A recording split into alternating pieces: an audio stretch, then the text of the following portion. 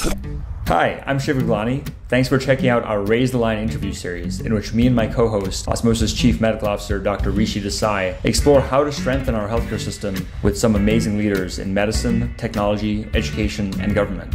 And they have some great advice for people starting careers in healthcare as well.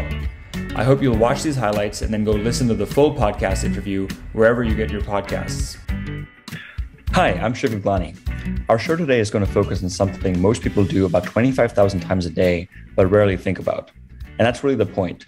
We should be thinking about it because breathing properly is essential to good health, and research shows that making even small adjustments to breathing can yield major benefits. This is all detailed in fascinating fashion in the international best-selling book, Breath, The New Science of a Lost Art, by the award-winning science journalist James Nestor. His previous writing includes the acclaimed book, Deep, Freediving, Renegade Science, and What the Ocean Tells Us About Ourselves, and numerous articles that have appeared in The Atlantic, The New York Times, Scientific American, and other major outlets. He also helped found a nonprofit research group to use machine learning and artificial intelligence to crack the code of interspecies communication. So James, thanks for taking the time to be with us today. Thanks for having me. So you have a fascinating array of interests and background, and would love to hear in your own words what got you interested in science and writing in the first place.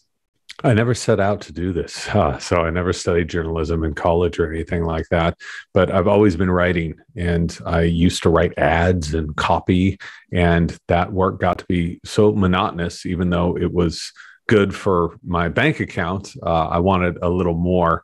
And so I started writing just out of the sheer joy of it for magazine articles, and did that for years and years until I had enough magazine articles that I cut the cord from my quote unquote real job and just started doing this for a living.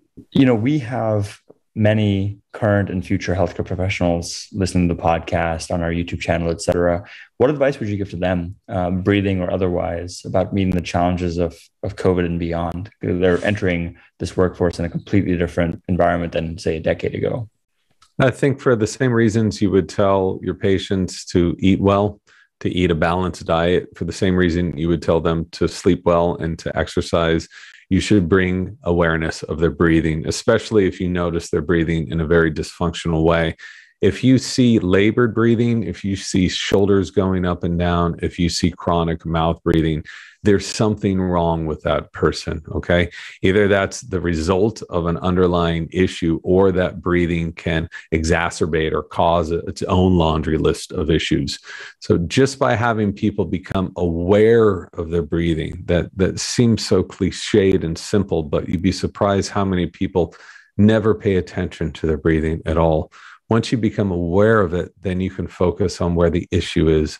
Then you can treat it and you can fix it. And luckily, breathing is cheap in the way that it's completely free, and it's very easy to do. This is asking someone to go keto or vegetarian who's been driving down BK broilers their whole life is a big ask, but just having them breathe in a different way and feel that change in their body is less of an ask. And I think you'd be surprised how effective it can be.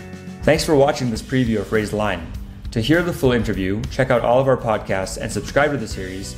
Please go to osmosis.org/Raise the Line podcast, or listen wherever you get your podcasts.